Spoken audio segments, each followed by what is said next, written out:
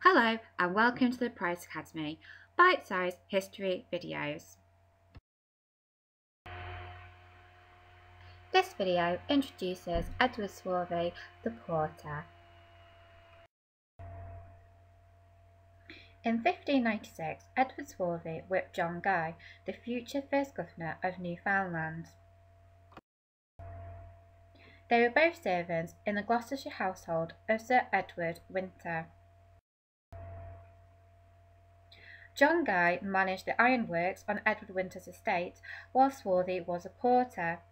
A porter was the first person visitors to the house would have seen in the Tudor times.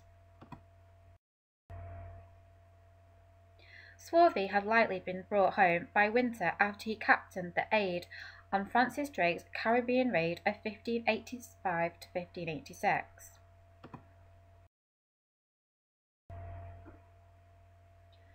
Swarthye would have been one of many Africans who fled their Spanish enslavers to join the English.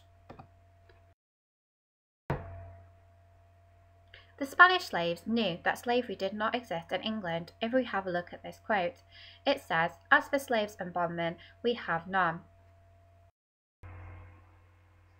Swarthye was believed to have been recruited to fight alongside the English during a raid on the Spanish port of Cartagena, which is now Colombia. He then returned to England with Wynter.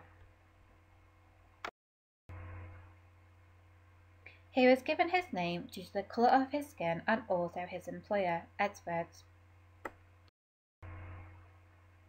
Edward Wynter ordered Edward Swarthye to flog one of his white stewards, John Guye, in the middle of his stately home in front of all of his staff for misconduct.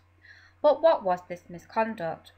Well, the whipping was just one incident in an ongoing feud between the Wynters and their neighbours, the Bucks. The Wynters wanted the trees in the Bucks' estate as fuel for their ironworks. John Guye had secretly married the daughter of the Bucks and had sneakily tried to go to Ireland with two of the ironworkers to set up his own forge. Pitting a black porter on a higher-ranking white member of staff was a dangerous and humiliating punishment. The matter was so severe, Edward Wynter was taken to court on assault charges. Edward Swarthye was required to appear as a witness to testify. Here are the documents relating to the 1597 case of Buck v. Wynter.